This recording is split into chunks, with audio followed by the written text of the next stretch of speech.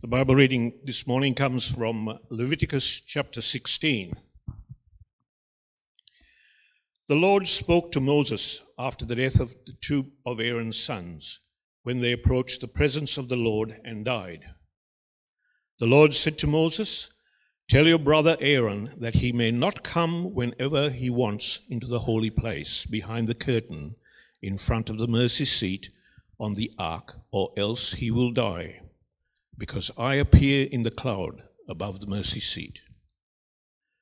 Aaron is to enter the most holy place in this way, with a young bull for a sin offering and a ram for a burnt offering. He is to wear a holy linen tunic, and linen undergarments are to be on his body. He is to tie a linen sash around him and wrap his head with a linen turban. These are holy garments. He must bathe his body with water before he wears them.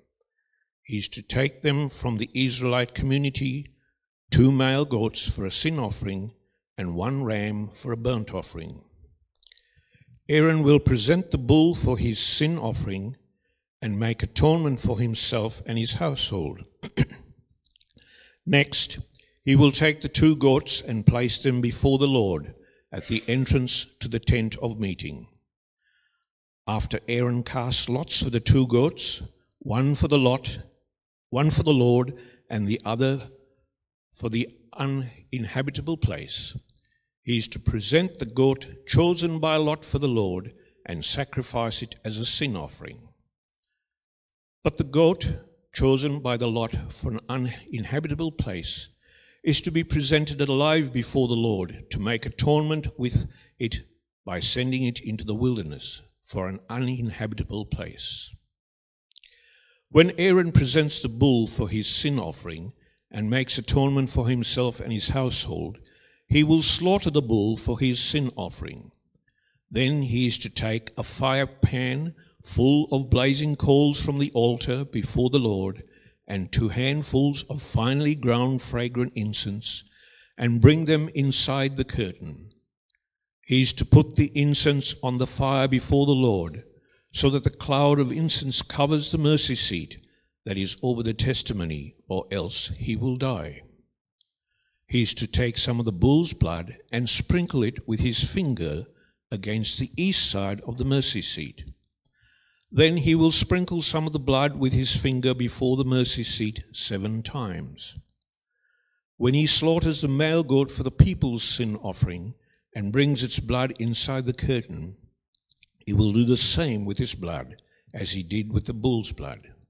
He is to sprinkle it against the mercy seat and in front of it. He will make atonement for the most holy place in this way for all their sins because of the Israelites' impurities and rebellious acts. He will do the same for the tent of meeting that remains among them, because it's surrounded by their impurities. No one may be in the tent of meeting from the time he enters to make atonement in the most holy place until he leaves after he has made the atonement for himself, his household, and the whole assembly of Israel. Then he will go out to the altar that is before the Lord and make atonement for it. He is to take some of the bull's blood and some of the goat's blood and put it on the horns on all sides of the altar. He is to sprinkle some of the blood on it with his fingers 7 times to cleanse and set it apart from the Israelites' impurities. When he has finished making atonement for the most holy place, the tent of meeting, and the altar, he is to present the live male goat. Aaron will lay both his hands on the head of the living goat and confess over it all the Israelites' iniquities and rebellious acts, all their sins. He is to put them on the goat's head and send it away into the wilderness by the man appointed for the task. The goat will carry all their iniquities into a desolate land, and the man will release it there. Then Aaron is to enter the tent of meeting, take off the linen garments he wore when he entered the most holy place, and leave them there. He will bathe his body with the water in a holy place, and put on his clothes.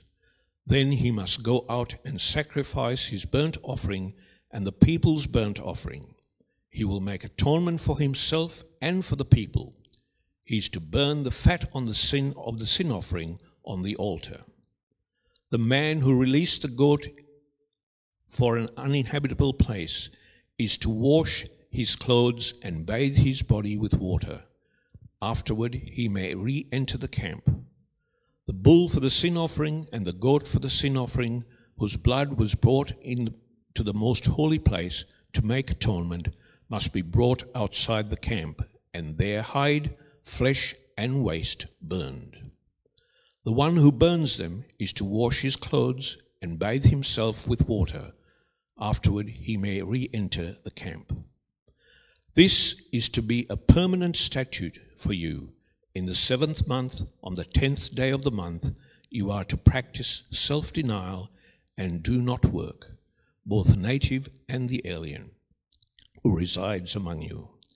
Atonement will be made for you on this day to cleanse you, and you will be clean from all your sins before the Lord. It is a Sabbath of complete rest for you, and you must practice self-denial. It is a permanent statute. The priest who is anointed and ordained to serve as high priest in place of his father will make atonement. He will put on the linen garments, the holy garments, and make atonement for the most holy place. He will make atonement for the tent of meeting and the altar, and will make atonement for the priests and all the people of the assembly. This is to be a permanent statute for you, to make atonement for the Israelites once a year, because of all their sins. And all this was done as the Lord commanded Moses. Thanks, Lawrence.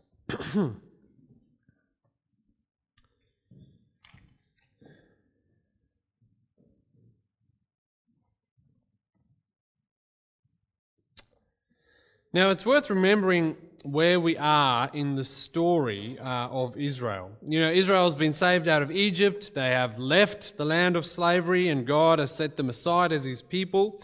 He's promised them that they would be his people and he would be their God, and he's given them this moral law, the 10 Commandments. We looked at that for a few weeks, and then last week we saw how he gave them the instructions for how to build the tabernacle. Now, as we saw last week, the tabernacle was supposed to be a place where Israel could come and they could be in God's presence and they could meet with him. But as the tabernacle finishes, God comes down, he takes up residence in the tabernacle, and we're left with this kind of baffling statement that Moses could not enter because God was there. The tabernacle had not quite worked.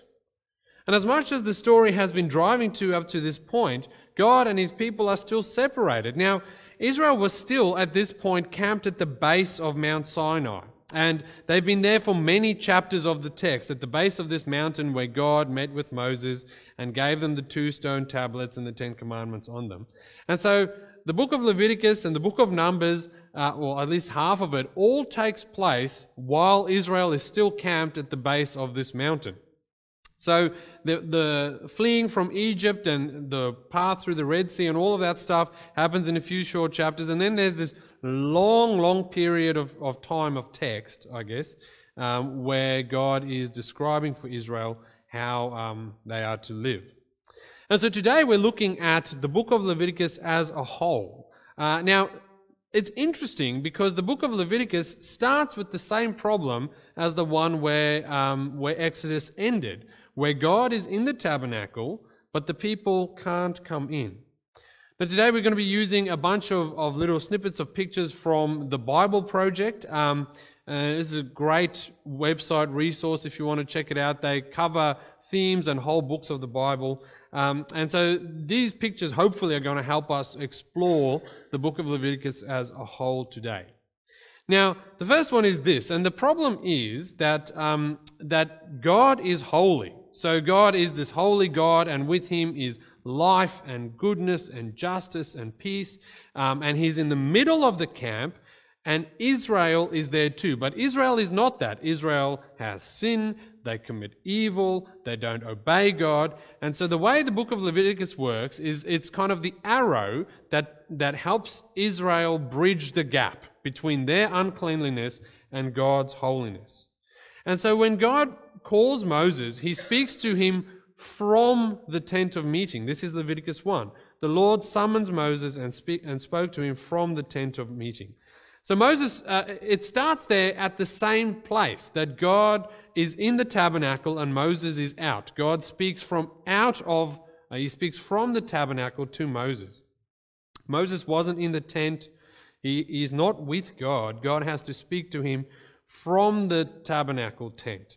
And the problem is still the same. God cannot be with his people. That's where the book of Leviticus starts.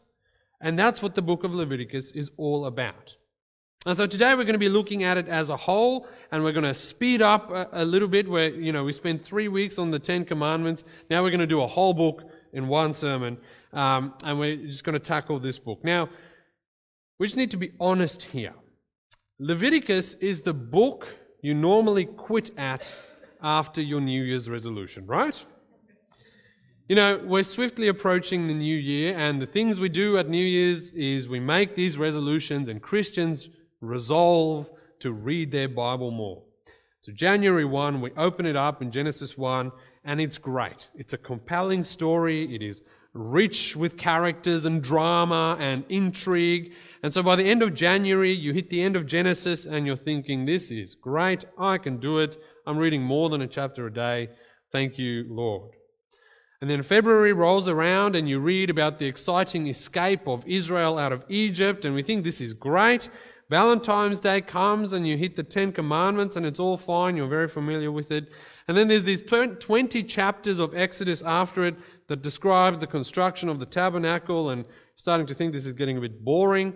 But you push through, end of Feb, you get to the end of Exodus, and you hit March and Leviticus, and it's dry. And it's all instructions about grain offerings and sin offerings and bodily fluids and skin diseases. And we think, this is just so edifying to my heart. This is so life-giving to my soul, and it really helps me live for Jesus every day. And so by the end of the first week of March, we shut the Bible and we go back to scrolling through Facebook, right? That's what happens. Now, I want you to be honest. Who here, hands up, gets excited about Leviticus? Thank you, Peter. Let me ask you a second question. Who here has read the book of Leviticus? Okay.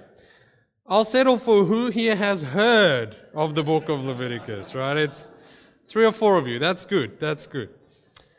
Leviticus doesn't stir our souls. It does not excite us, but it should. It should.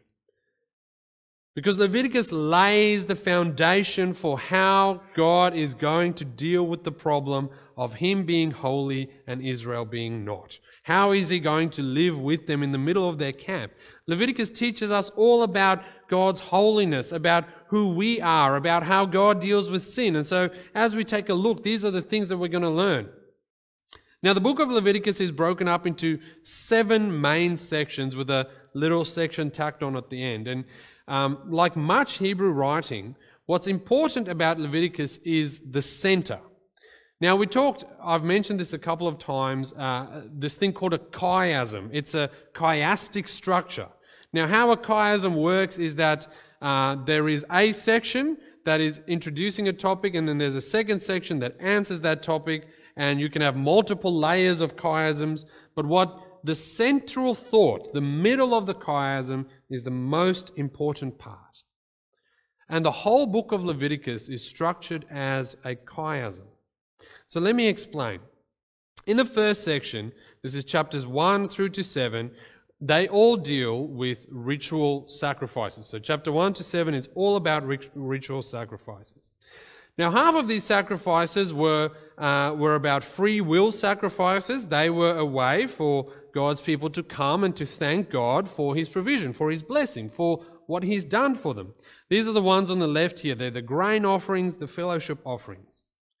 The second half of the ritual sacrifices have to deal with sin offerings.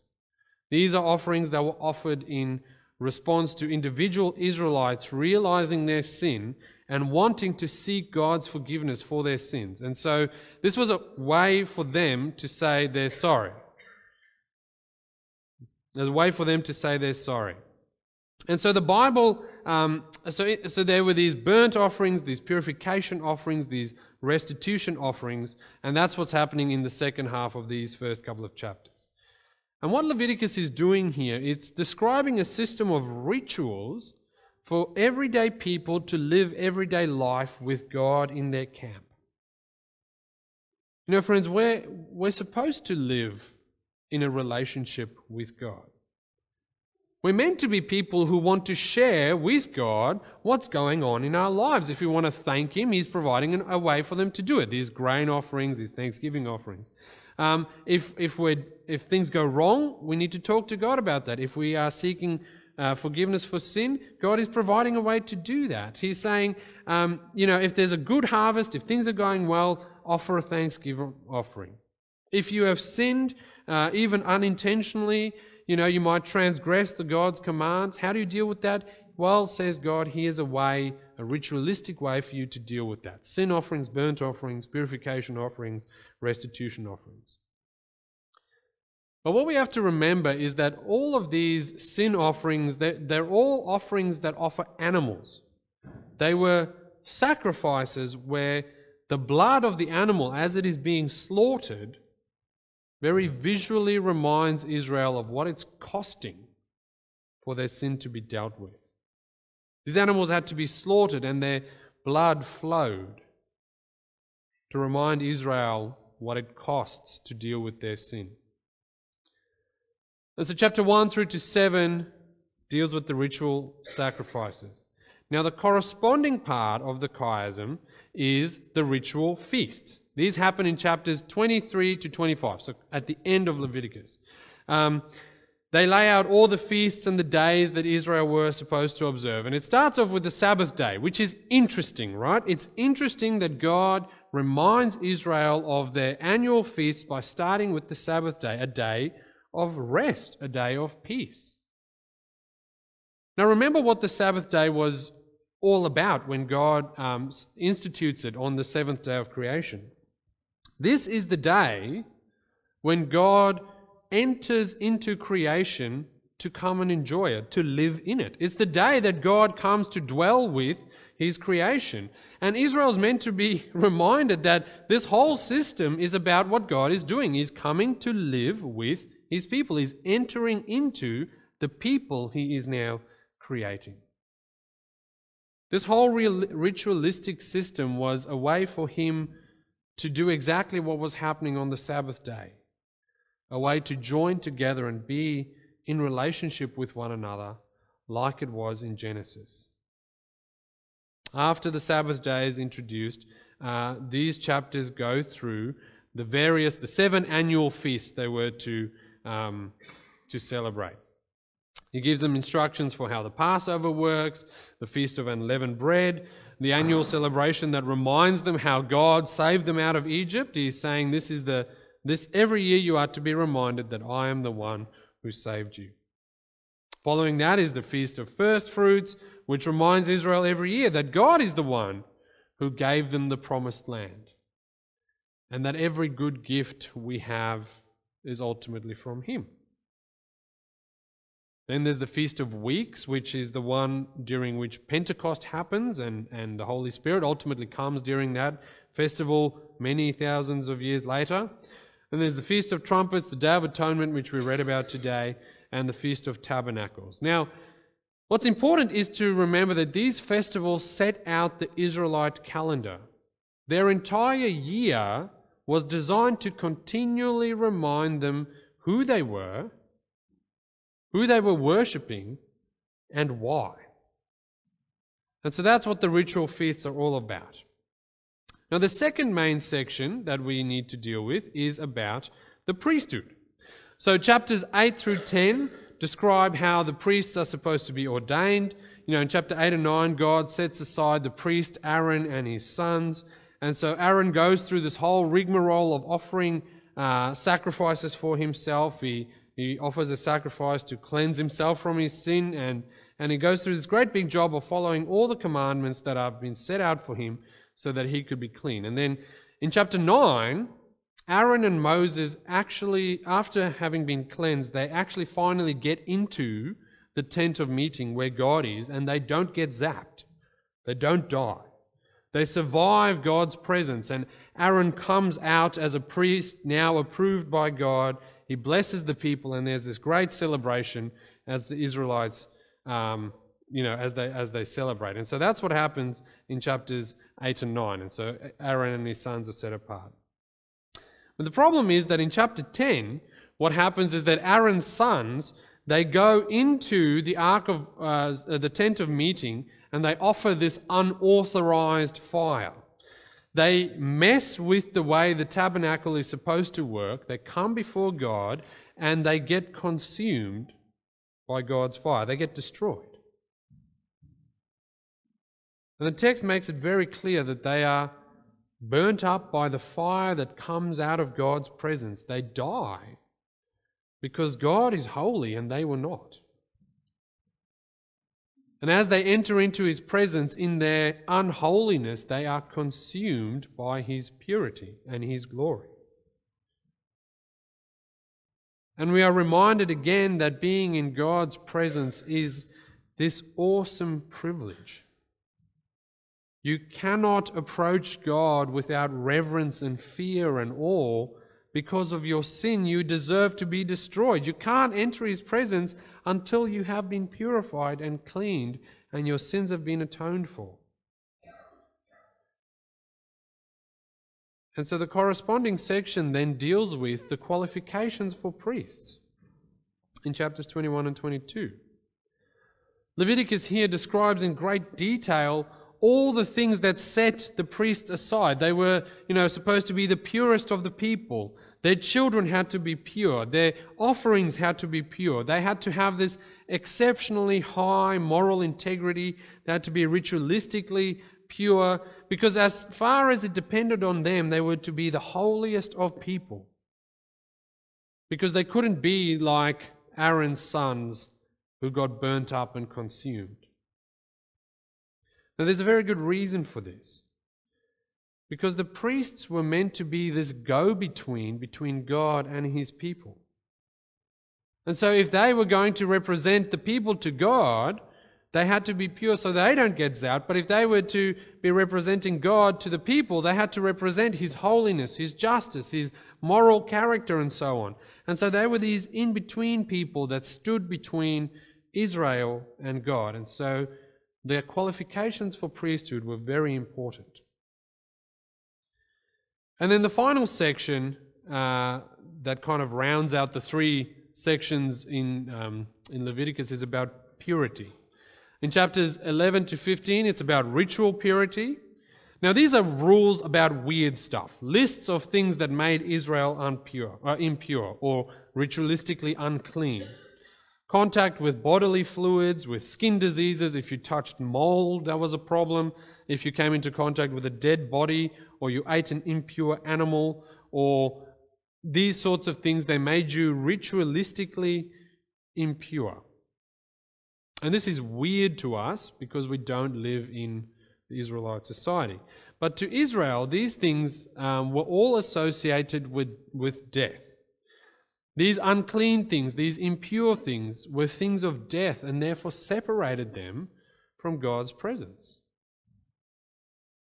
You see, God is a God of life. And so to be ritualistically unclean is a problem. You can't be in God's presence if you're contaminated with death. And so these chapters go into great detail as to how you could be cleansed ritualistically when you had become unclean, so that you can be with the God of life. And then on the flip side, the other section, the corresponding section, deals with moral purity. So ritual purity and then moral purity. Now, if there was one phrase that could describe this section of Leviticus, it would be this: be holy, for I, the Lord your God, am holy. In these chapters from 18 to 20, it describes again in detail how Israel was supposed to be a holy people. You know, if Israel was to be in Canaan, they were to be different from the Canaanites. They had to live a life that was characterized by different things than the lives of the Canaanites. And so the particular things, you can kind of group them into three things. They were to care for the poor, they had to have sexual integrity, and they had to be a people of social justice. Israel was supposed to be different from the people of the land they were entering into. And so this section deals with moral purity. Now, at the very center then of Leviticus, at the middle of the chiasm, we find the Day of Atonement. And there it is, right in the middle, chapter 16 and 17 is the Day of Atonement. Now, Israel had all kinds of ways of offering sacrifices for their own sins, but it wasn't enough. The people were still sinful, and so God provides this one day, once a year, where the sins of Israel would be properly dealt with, the Day of Atonement. And it's a very special day. It's important for us because on the Day of Atonement gives us perhaps the clearest indication in the Old Testament of what is required for our sin to be forgiven and what Jesus accomplishes on the cross. The Day of Atonement teaches us the two ways in which Jesus deals with our sin. And so on this day, there are these two goats that are offered. The first was a purification offering. So this goat would be a perfect animal. It would be slaughtered for the sins of the people, and then the blood would be sprinkled over the atonement cover on the ark, the mercy seat.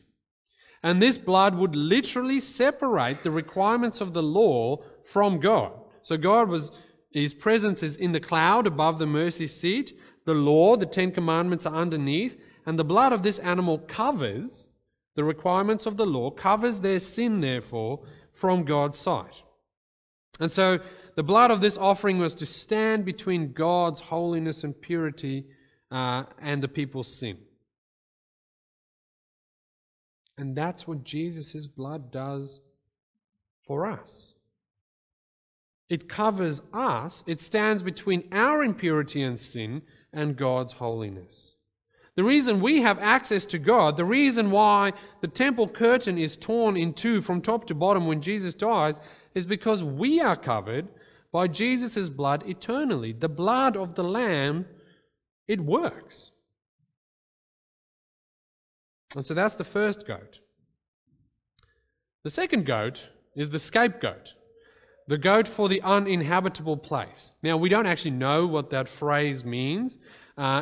It's Azazel in the original text, and Azazel might be a demon. We don't know. It's a bit tricky to translate that. So the best we can come up with is that this goat is sent out of the camp into a place, whether it goes to some sort of bad guy or it goes out into the wilderness, it doesn't really matter.